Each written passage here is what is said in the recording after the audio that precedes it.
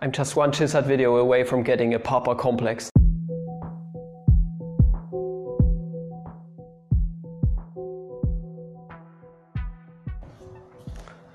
Good morning, fellow mathematicians, welcome back to another video. Daddy is back with another remake. I'm just one chizard video away from getting a Papa complex. I shouldn't call myself Daddy or Papa too often. Never mind. So this right here is really a spicy boy, and if you try to solve it your own way, you might not have too much of a success, because this thing right here is an absolute beast if you try it out for yourself without using Papa's technique. So at first I would like to rename this function inside as f of x, for example. So we end up with an integral from minus pi over 2 to pi over 2 of f of x in this case. I just renamed that. And I hope you guys remember that we can decompose every function into the sum of an odd and even function. So that's something we can do. So let's decompose f of x into the sum of an odd and even function. So we end up with integral from minus pi over 2 to pi over 2 of, at first we are going to have f of x plus f of minus x over 2, and then adding f of x minus f of minus x over 2 to it, dx. So that's the unique decomposition of this function up here. Now we can use the linearity of the integral. So that means we can break this whole integral up into two integrals with the same upper and lower bounds. That's why I left a little space here. So plus the integral going from minus pi over 2 to pi over 2. And here's the first badass step with using this Fapable technique. That's what it was called back then in the good old days. That's quite nostalgic. This thing right here is indeed an odd function. And if you take a look into the description, I derived something before in a previous video.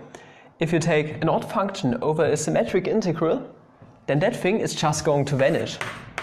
That right here is 0. Isn't that absolutely amazing? So we are going to end up with just this thing right here. So why not factor out the 1/2 right here and see what we get.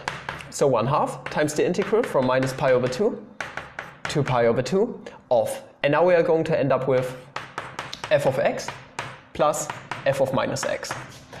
And don't forget, this thing right here in itself is don't forget the dx, is an even integrand. And if you take an even integrand over a symmetric integral, you are going to end up with 2 times the integral from 0 to pi over 2 in this case. And the 2 and the 1/2 is going to cancel out to 1 just, so we end up with an integral from 0 to pi over 2 of this very same argument right here. But what is this argument? Well, we can just use our definition for f of x and plug everything in. So we end up with the cosine of x over e to the 1 over x plus 1, and then adding cosine of minus x over e to the minus 1 over x plus 1 to it, dx. So don't forget to plug your minus x also into this exponential function up here. Take a closer look, my boys. The cosine in itself is an even function. What's the property of an even function? F of minus x is just f of x. So that means cosine of minus x is just cosine of x. And that's pretty crazy because we can factor this cosine of x out. That's a common factor. So we end up with an integral going from 0 to pi over 2 of cosine of x times 1 over e to the 1 over x plus 1 plus 1 over e to the minus 1 over x plus 1. And by God, why not advance both fractions right here and add them together? So what are we going to end up with? An integral from 0 to pi over 2 of cosine of x. So this thing down here, I'm just writing it as a common factor at first. So e to the 1 over x plus 1 times e to the minus 1 over x plus 1.